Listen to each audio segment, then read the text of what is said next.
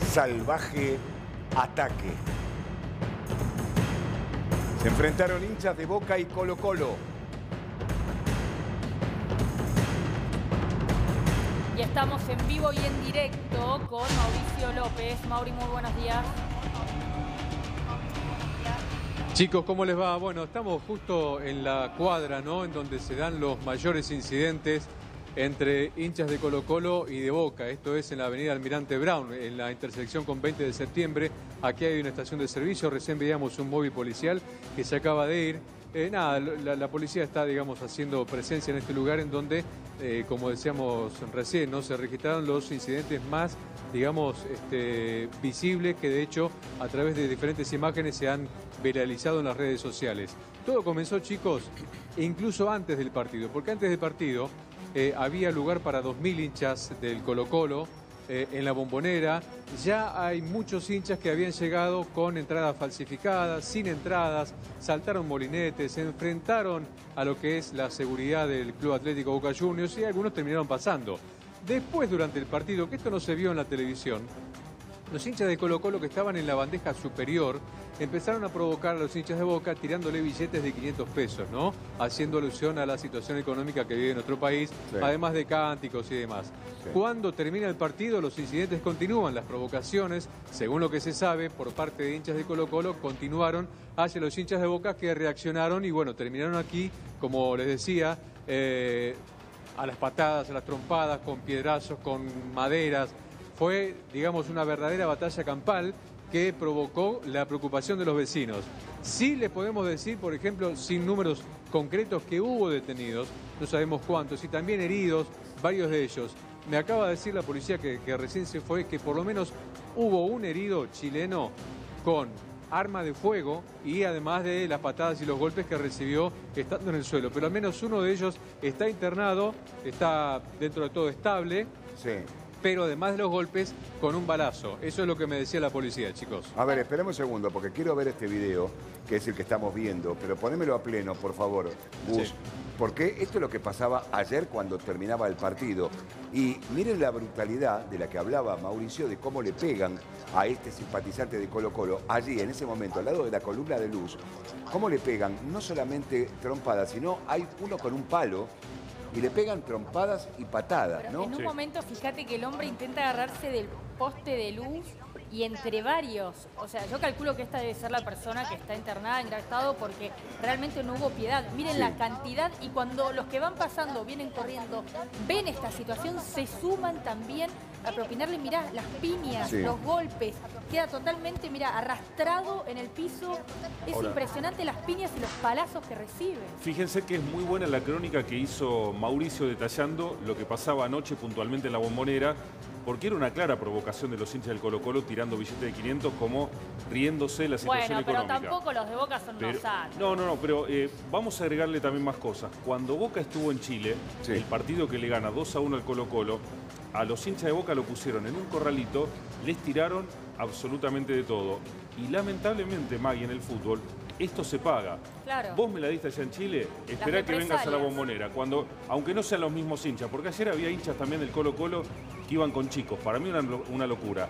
Pero también hay que retrotraernos al año 91, aquel famoso día que Colo Colo elimina a Boca en la Copa Libertadores, el día que el perro le muerde a Navarro Montoya, que le pegaron al maestro Tavares, que le cortaron la cara. Tavares fue preso y Junta también. Sí, Tavares preso, Junta también. O sea, es una pica que viene de hace más de 3 décadas. Pero una cosa es provocar, porque estamos diciendo, bueno, pero Colo Colo provocó. A ver, chicos, una cosa es provocar, tirarte un billete, un insulto, y otra cosa es casi matar a una persona, porque lo pudieron haber matado. Tranquilamente. Pero no nos olvidemos también, no nos olvidemos que el lunes a la noche la gente de Colo Colo quiso colocar una bandera, provocando también. Después se agarraron en un boliche.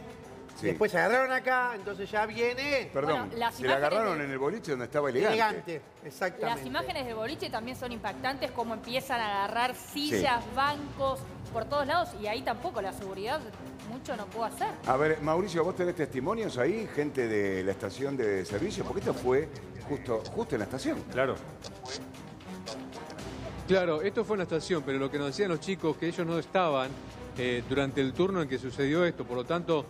nos dijeron, mira, no sabemos nada, pero sí lo que les puedo mostrar, chicos. A ver. Miren, miren lo que es esto, ¿no? Porque nos cruzamos en la vereda de enfrente. Fíjense, esto que está acá es un fierro que se utilizó seguramente en lo que sucedió ayer, que está doblado. Evidentemente alguien ha recibido un fierrazo, ¿no? Además de un poco de lo que es vidrios de botellas, maderas que han quedado por ahora aquí. Miren esta madera que también ha sido, digamos, objeto de la agresión por parte de hinchas a otros, pedazos de botellas. Esto es lo que ha quedado hasta el momento en el día de hoy. Hay muchos objetos, digamos, que estaban acá, como por ejemplo piedras que ya han sido juntados por la gente, digamos, del gobierno de la ciudad, pero algunos rastros han quedado y huellas de la pelea y del enfrentamiento de ayer. Acá estamos viendo en el video, Mauri, aguardamos un cachito, lo que pasaba y lo que mencionaba Gastón, ¿no? Lo que pasaba en el boliche. Exacto. Fíjense, acá había hinchas de Colo Colo y también hinchas de Boca. Claro. Y ya esto empezó a la noche del día anterior, ¿no, Fabio? Sí, exactamente. Bueno, hay que tener en cuenta en estos códigos que son tremendos, terribles, que no estoy para nada de acuerdo, del fútbol, pero hay rivalidades. Hagan de cuenta que si es como si fuera que el Colo Colo fuera un equipo argentino donde le tiene mucha bronca a Boca y Boca le tiene mucha bronca a ellos. Es uno de los grandes clásicos de Sudamérica y los hinchas se odian. Por eso, Maggie, recién yo marcaba este antecedente que data del año 91. Entonces, cualquier fosforito que vos prendas incendia todo. Pero por eso no nos sensibilizados. Disculpame, vas a cualquier parte del mundo y vos compartís la tribuna con el otro hincha del otro equipo. Acá nos tienen que separar como animales salvajes, porque si no te matás, es una locura. Maggie, la violencia que hay en el fútbol. Mirá que si vas a otras canchas en cualquier país de Sudamérica también pasa lo mismo. Sudamérica, la verdad que sí. Lo que marca Maggie, te puedo asegurar que hay también problemas en Brasil, en Chile mismo. En Chile mismo que... Pero te vas a otros países más civilizados o que tienen un poco de cabeza y pueden compartir y puede haber rivalidades. Una cosa es picantearte, un insulto, un cántico, y otra cosa es ir prácticamente a matar. Mira, Maggie, todo en el fútbol lamentablemente tiene un vuelto, todo se paga. Yo recuerdo que a Boca una vez en Brasil lo habían atacado los hinchas, cuando vinieron acá los esperaron los micros, hubo zona liberada, los mataron a piñas, los mataron a palos. Esto se paga en el fútbol, o sea, vos me la diste a mí, listo, tranquilo, me voy con un corte en la cabeza, cuando vengas a la Bombonera te la voy a dar. No lo digo yo acá sentado, te lo dicen los hinchas. O sea, en esa incredulidad que uno tiene, es el código que tienen los hinchas que son violentos. A ver, Mauricio, en el lugar, la gente, ¿qué dice? ¿Esto qué fue? ¿Hinchas de Boca que directamente fueron a buscar lo de Colo Colo o se habla de la barra brava? No, no se habla de barras, ¿no? Sí, se habla de provocaciones de parte primero de la gente de Colo Colo, que incluso siguieron después del partido, porque una vez que el partido termina, uno puede llegar a interpretar y entender que esto ya se tiene que terminar. Durante el partido una hinchada carga a otra, los cánticos, ponerle los billetes de 500 pesos. El tema es que después, aún sabiendo lo que podía llegar a pasar, porque el ambiente ya venía caliente de antes, la gente del Colo Colo, un grupo, no todos, siguieron con las provocaciones y lógicamente pasó lo que no tendría que haber pasado, pero finalmente sucedió.